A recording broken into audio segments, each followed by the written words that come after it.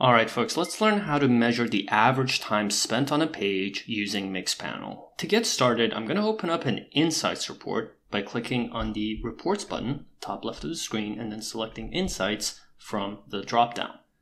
Notice that in this example, we're using the e-commerce demo data that comes for free with every instance of Mixpanel. This is just fictional data for a fictional e-commerce product, and it's there really only for learning purposes.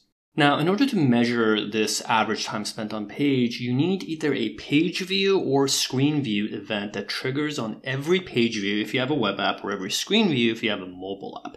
Here, I'm going to use page view because that's what comes with this data set. So if I start searching for it, you see page view here. The description here explains that this is an event that Mixpanel's SDK can track for you automatically. It has a parameter that you can turn on. And so you turn that on and Mixpanel sort of auto-generates this page view event for you. And this is how this instance is tracked. Now, you can also track it more directly using code snippets that track every page view or screen view event. That's totally fine. They're just two different ways of tracking the same thing. As long as you have an event that tracks for every page view or every screen view, you're going to get the same results. By the way, later in the video, I'll show you an alternate method that can be used to measure time spent on a page if you don't have this type of event, regardless of how you've tracked it.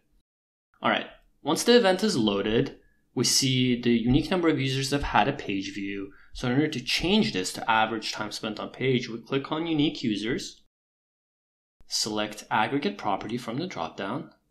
Then we go with aggregate by average because we want to find the average time spent on page. And then when it says, okay, what should I average? Notice there's a duration option here. If you don't see it right there, you can also just search for it. This is a calculated property that Mixpanel generates itself. You don't need to track it specifically. Notice it says in the description, this is the duration between two consecutive instances of an event. And so it works really well for events that trigger continuously, like page view or screen view. So you just go ahead and select that.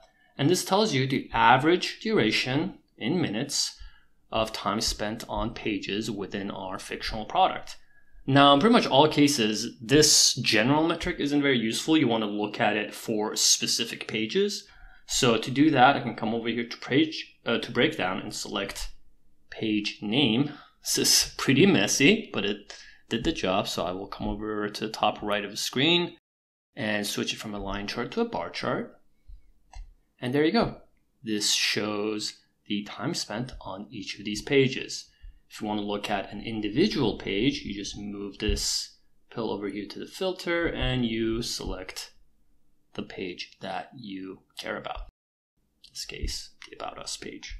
And there you go. That's a very easy method of measuring time spent on page. Now for the alternate method, this one actually uses a funnel report. So I'm going to open that up.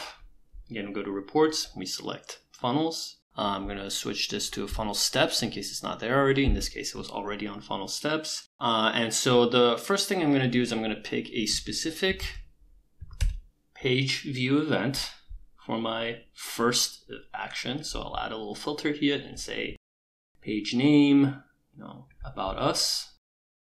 And then I'll pick a different page by adding a different filter. The second one, this time it's the contact page.